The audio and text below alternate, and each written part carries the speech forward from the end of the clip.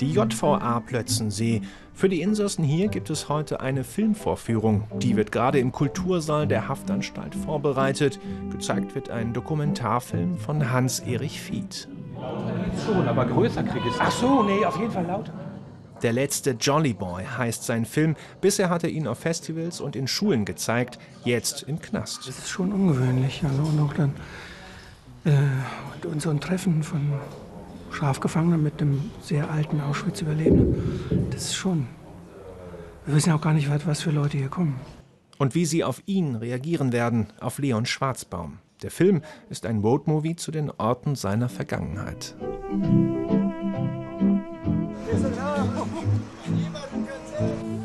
Ist vielleicht 1000 Jahre alt. 500. Wofür entschuldigt er sich? Dass man 35 Personen meiner Familie umgebracht hat? Gibt es dafür eine Entschuldigung?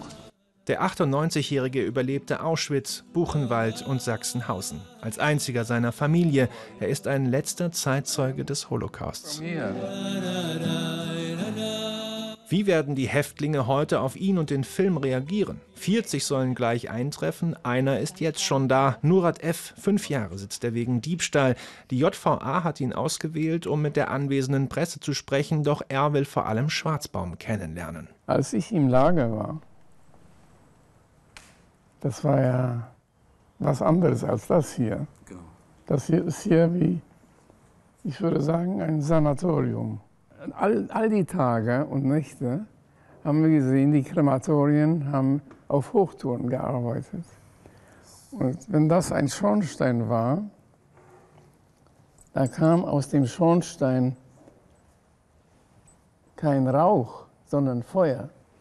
Und das waren Menschen, die man gerade umgebracht hat und verbrannt hat. Gab es auch irgendwie Momente für Sie, wo Sie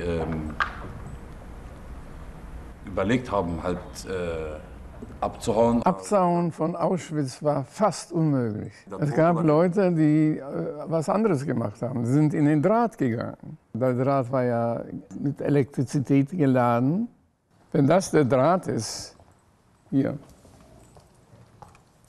da waren die im Draht, so sah das aus. Aber die waren schon tot. Und sind da nicht mehr abgegangen?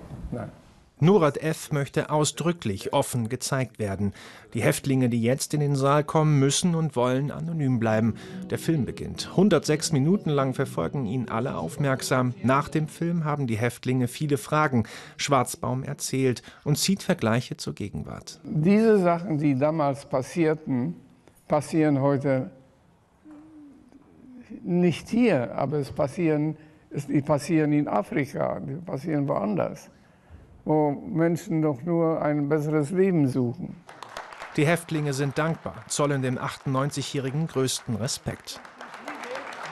Die haben sich bei mir bedankt, haben gesagt, das hat uns viel Kraft gegeben. Und er selbst? Er schöpft seine Kraft daraus, den Menschen zu erzählen. Und solange Gott will, das sagt er mir noch, will er damit auch nicht aufhören.